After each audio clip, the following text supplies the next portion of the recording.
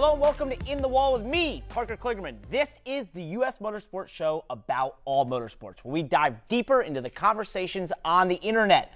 Be a part of this show using hashtag #InTheWall. But first, the news. In Formula One, Stoffel Vandoorne has been named as a test and reserve driver for Aston Martin next year. He previously split the same role with Nick De Vries at Mercedes, but with De Vries getting a full-time drive at AlphaTauri, the Merc reserve seat now needs to be filled. Daniel Ricciardo has been linked with the Mercedes reserve spot earlier. Is this his landing spot to stay in F1? We'll see. Also in F1, the series has reportedly changed plans for how they will handle tire blankets next season. You know those things that go on the tires and heat them up? Well, the blankets are going away entirely in 2024 to save energy and change up some design, but the original plan for this transition year was to run the blankets at 20 degrees cooler. Doesn't sound that big. This was tested in Austin and wasn't particularly popular, with Lando Norris saying that everyone's going to shunt their car. Pirelli did a different test in Mexico where the tires were heated at the original temp for a shorter time period and found it saved the same amount of energy without cold tire side effects. So that's the plan for next year currently, but teams are still going to have to prepare for that 2024 regulation change where they'll join the rest of the racing world and like IndyCar in having cold tires. Good luck to them. In WEC, Ferrari has revealed the race livery for the Le Mans car that will run Le Mans in 2023. And we're just a group of car appreciators here on In the Wall, so let's just take a second to appreciate how incredibly pretty this race car is. I saw they took it for a couple laps at Imola, and it just is awesome, and I like pretty cars. And on the season finale of Keeping Up with the McLarens, I know, sad, Chip Ganassi may have won Alex Palou's services for next year, but McLaren has the last laugh. Not only is it wildly rumored that they'll get Palou once his current contract is up, but they've swiped the chief sponsor of the number 10 car in NTT data for next year. Tony Kanaan will also be joining McLaren from Chip Ganassi as their fourth driver for the Indy 500. What is it between those two? What a battle. Just, hey, if you can't have that, we'll take this then. All right, see you later. And in MotoGP, it will also be wrapping up their season this weekend at Valencia. Pecco Bagnaia currently sits 23 points clear of defending champ Fabio Quartararo and needs to finish 15th or better to seal the championship. Bagnaia is attempting to finish the largest comeback in MotoGP history. At one point, he was 91 points down in the title race. If he manages to seal the title, it'll also be the rider's first championship for Ducati in 15 years. The title decider will air on NBC at 11 a.m. Sunday, right before the pre-show for the NASCAR Cup finale. So, what better way to start your Sunday than with a little MotoGP finale? That'll be awesome. And in Phoenix, after 38 weeks, one of the craziest seasons in recent memory in NASCAR, we are set for a wild finish. Joey Logano and Chase Elliott will both be trying for their second title, while Ross Chastain and Christopher Bell are looking for their first. Bell has been clutch this season with eliminations on the line, winning twice in must-win situations, something only Kevin Harvick has managed, and the first person to ever do it twice in one season. Logano, as the first one to win his way into the champ, has had the longest time to prepare out of all of them. We'll see if that helps. Chase Elliott's postseason hasn't been the flashiest, but it's been steadily good the whole way. And if Chastain manages to win the championship without winning the race, he'll tie for the least amount of wins by a series champ in a season. Don't they say you have to win the championship? But whatever happens, he's sure to be flashy. Statistically, Chase Elliott has the best average finish of the group at Phoenix. Ross Chastain was second here in March, and Logano has the most top tens of the four, which is key because you might not have to win this year. We'll just get into that later. With only 5 Cup starts at Phoenix, Bell is the least experienced here, but we can't count any of them out. In a season that's been nothing but chaos, it'd be fitting for the last race of the year to give us a wild finish and maybe, and this is the one I love, break our record 20th winner, which would be awesome. Here's the Cruise picks for this weekend. We were tragically wrong last time when we tried to make picks for the IndyCar series. So congrats to whoever we don't pick on winning the championship. For these few names, we're just sorry, but it's over for you. Emily says Joey Logano because he's from Connecticut. Wow, her research is incredible. Kat, our producer and lovely producer. Christopher Bell because of his ability to show up clutch. Thank you for actually putting some actual thought in that. And I'm going to say Joey Logano because I've been assigned him in the pits, and when he won in 2018, I was assigned to him in the pits. That's my reasoning. We'll see if that goes anywhere. Good luck to Joey Logano. Now, back at Martinsville, we have to talk about Ross Chastain's move. It was incredible, right? It has had the whole world talking about it. I was standing there on pit road. I'm looking, and suddenly I hear the crowd cheer, and I don't exactly know why. And I look, and I see that Chastain has gone side by side with Hamlin across the start-finish line, and I think to myself, well, how in the world did that happen? Then there was a replay. The crowd erupts once again when they see the replay, and I realized what he had done, which is unbelievable. But I wasn't the only one who thought this, because I want to talk about some of the numbers around the social media reaction. Just from our post over here at NBC, it blew up. It's the most viewed video on the NASCAR and NBC Twitter account ever, with 10.5 million views and counting. Just that one clip has outpaced what the NASCAR and Sunday Night Football accounts normally do in a week. It's also the most engaged with tweet of 2022 on the NASCAR and NBC account by a factor of 7.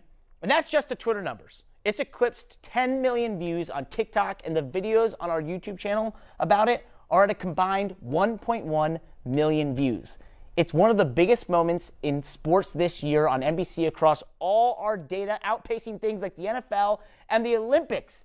And we've seen everyone from F1 drivers to football commentators talk about how cool it was. What's awesome about this is it's not just NASCAR fans consuming this clip. It's fans of other motorsports and people who aren't fans of sport at all or weren't until now. I love that. This is the kind of awesome moment that grabs people's attention and makes them curious about what the sport is all about. There are going to be people who tune into Phoenix for their very first NASCAR race just because of this. So, we have a question for you. Is this the most viral NASCAR moment of the decade? Because we think it is. All I know is, and then there's this. Does this unpack what's gone on here? Oh, yes, horrible moment then for James Golding. And then all this lot have got nowhere to go. They have literally arrived in the middle of a gigantic accident. So it starts with James Golding tripping over right here, gets it crossed up, launches across the top of the curb, lucky not to roll it, and that has had the effect of tripping over Randall, and then the rest of them are all doing 150 kilometres an hour, and they drive smack bang into the middle of a gigantic mess. Can I just say I love Surfer's Paradise, and I love the Supercar Series. With that, I want to talk about horsepower. It's championship week in NASCAR, but one of the Cup Series championship owners has caused quite a stir on Twitter. Justin Marks, who is the co-owner of Trackhouse, quote tweeted a clip about how fast the NASCAR Cup cars looked at Texas in 2014, back when there was high downforce and 850 plus horsepower. The last year of this level of engine performance, and when you look at the videos, he has a point.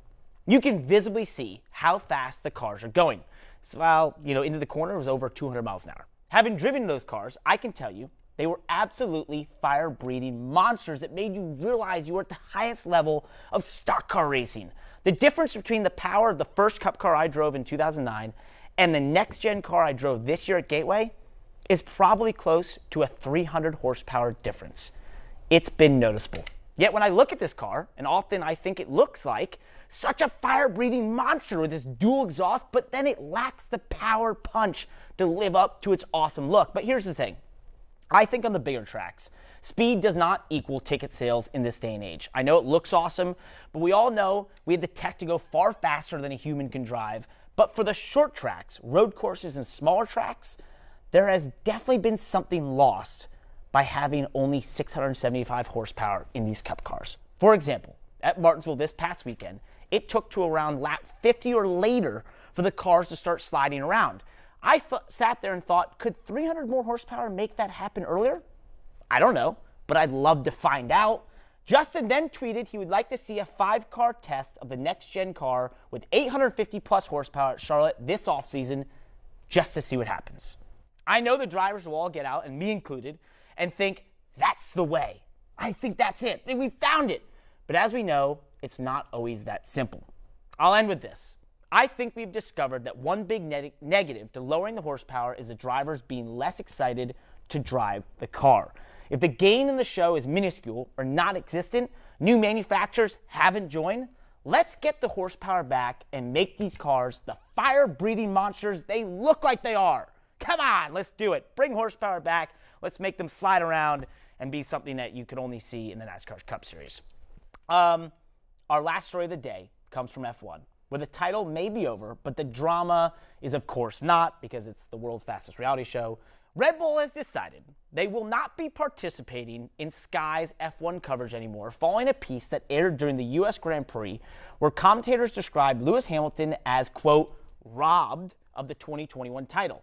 Max Verstappen told reporters the boycott was due to feeling disrespected by Sky, saying that they, quote, keep disrespecting me, and at one point I'm not tolerating it anymore. That's why I decided to stop answering them. Here's the thing. I get being upset. I've been there as a driver. I get the feeling that there is bias. I've also been there. But I've also been on this side of being the commentator. And what I've learned through both sides of battles like this in NASCAR is that the only ones who lose are you, the fans. For every Lewis fan, there's probably a Max Verstappen fan who is now losing out on hearing from their favorite driver.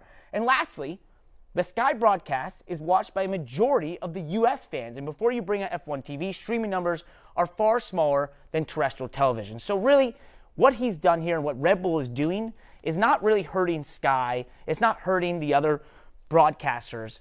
It's just hurting you, the fans, and not getting his side of the story on the broadcast you're watching. I think that's a fail. They need to fix that immediately. As always, this show is all about you. So use hashtag #InTheWall to get on this very show, like some of these fine folks that we found on Instagram. Derek Seller said, I think it's fair. My question is, do you think that NASCAR should have budget caps, and how do you think that could affect the sport when we were talking about the F1 budget cap situation where they penalize Red Bull? So in NASCAR, this has been discussed for probably over 5 years at the Cup level. It has been incredibly hard to get many of the owners to agree to what the correct number would be, first of all, what that number would be between 16 million, 18 million, 22 million. What do you include and what do you not include? Do you include driver salaries? Usually that's a no. Do you include executive salaries and that sort of thing? Usually that's a no. Do you how do you factor in getting engines from a manufacturer, their help, and all those sorts of things? So it's an incredibly complicated thing to put a budget cap into a motorsport series, which is why so many series, including NASCAR, probably the closest, are watching what's happening in Formula One, because they've been able to do this, and we want to see sort of how this all works out. I think there is a faction within NASCAR that want it to happen. I also think there are groups that think it's not necessary because there's almost a natural cap in NASCAR, especially the new next-gen car, being that you can only do so much to it. You can't really develop the car. You can only spend so much. So I think that's sort of where the sport sits at the moment with it. Do I think it eventually comes? Most likely. I think something of this fashion or form happens. But I also think you have a lot of teams who are obviously looking to just get more income from the sport and less trying to cut themselves in what they spend. So it's an interesting time, but I think what's going on in Formula One has been really key for everyone to watch, and we'll see where it goes from there. Randall Martin Jr. said, unless it's a safety issue, why should NASCAR get involved? Racing around the track using a different line? If it's a safety issue, ban it from the tracks with openings in the wall, like you can't pass below the yellow line at Dega and Daytona. He's referencing the Ross Chastain move at Martinsville, where I immediately felt like that was awesome. I loved it. It was the coolest thing I've seen in a long, long time. But I think NASCAR probably has to do something, because all I can see in my mind is going there in the spring of this next year and having 3 or 4 cars fighting for the win, and then on the last lap, they all go into turn 3 and 4 and slide up and smash through the wall and try to outrun each other on the wall. That's not going to be a good look. And I just think, as a sport, it's one of these moments that will most likely create a rule change, create a difference in how we, officiate those sorts of things in the future. But it, was fully in the rules when it happened, and that's awesome. So I just don't want to see this become the norm and more of obviously the exception. So we'll see where that goes. But I do think they have to do something. This is a name I don't even know how to say. PB Klingensmith. Hey, it's almost like my name. If NASCAR does anything other than add ball bearings to the walls, they are idiots. I think you just got my answer on that. We're not adding ball bearings to the walls and letting everyone run around on them. But, hey, maybe that'd be kind of fun. I don't know. Interesting. You may have noticed the shirt I'm wearing. This was because the biggest news in all of racing that shook the motorsports world happened this past Saturday when it was announced that I will be the full-time driver of the number 48 Big Machine Vodka Spiked Coors Chevy in the NASCAR Xfinity Series racing for the championship next year. I'm super excited, but what does that mean for us here on In the Wall? Well, this is our last regular season episode, but we will and we intend to continue bringing you some episodes through the offseason and especially some cool specials. So we're going to talk IMSA, Formula E, the history of super speedways, and this is my personal favorite, how hard it is to break 7 championships in a top-level motorsport series, and really anything you find really cool and worth your time. So keep an eye out for those later in this month, and send in your suggestions of what you think we could dive into in this offseason. With that, have a great time watching Phoenix. I hope it'll be a tremendous finale, and maybe you'll see a car use the wall, but hopefully not. With that, I'm off to Phoenix. See you later.